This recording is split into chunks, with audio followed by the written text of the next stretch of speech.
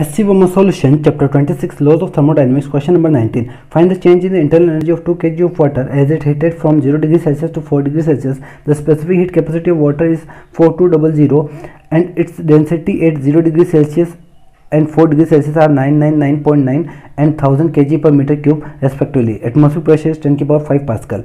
Okay, तो हमें पूछा क्या यहाँ पे चेंज इन इंटरनल एनर्जी क्या होगा. ओके, नेक्स्ट यहाँ पे चेंज इन टेम्परेचर दे रखा है और स्पेसिफिक हीट कैपेसिटी दे रखा है, मास दे रखा है. तो heat supplied is equal to क्या आ जाएगा, ms डेल्टा थीटा, राइट. तो यहाँ पे m कितना है 2, s कितना है 4200 और चेंज इन टेम्परेचर कितना है 4 - 0 4. तो इसको सोल्व करेंगे तो कितना आएगा 8 × 4200. तो ये आएगा 0 0 और 16 16 1 32 और 33. ये आ गया अपने पास. ये अपन ने क्या हीट सप्लाई किया है. ओके, नेक्स्ट अपन वर्क डन निकालते हैं. तो वर्क डन क्या होता है, pressure into change in volume या फिर pressure final volume minus initial volume. Okay, volume को क्या लिखेंगे, density is equal to mass upon volume होता है. तो volume is equal to mass upon density हो जाएगा. तो ये प्रेशर मास अपॉन डेंसिटी, ये फाइनल ये इनिशियल. ओके, वैल्यू पुट करो. प्रेशर 10 की पावर 5, मास 2 kg, फाइनल डेंसिटी 1000 है और ये इनिशियल कितना है 999.9. ओके, तो इसको सोल्व करेंगे दिएगा 10 की पावर 5 0.002 आएगा.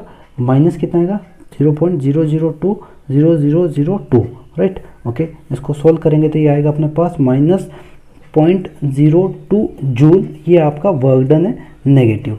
ओके, नेक्स्ट अपने इंटरनल एनर्जी पूछा है. तो फर्स्ट लॉ के according heat supplied is equal to क्या होता है, change in internal energy plus work done होता है. तो यहाँ पे internal energy is equal to क्या आ जाएगा, heat supplied minus work done. सही है, राइट, बिल्कुल सही है. ओके, तो यहाँ पर देखो वर्क डन क्या है, हीट सप्लाइड कितना है, हीट सप्लाइड अपना 33600 जूल माइनस, और ये आ जाएगा माइनस ऑफ माइनस 0.02.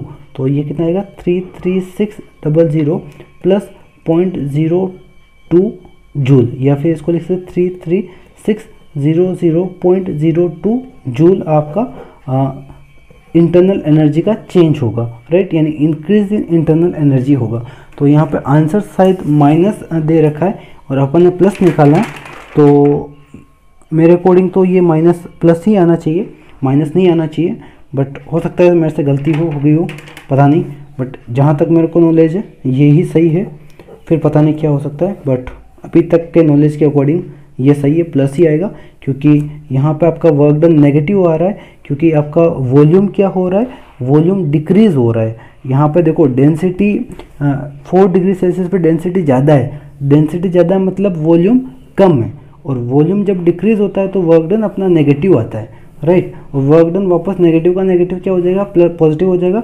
तो ये ऐड होगा, माइनस नहीं होना चाहिए मेरे अकॉर्डिंग. फिर पता नहीं और कोई कंसेप्ट हो. तो अभी तक के नॉलेज के अकॉर्डिंग यही सही है.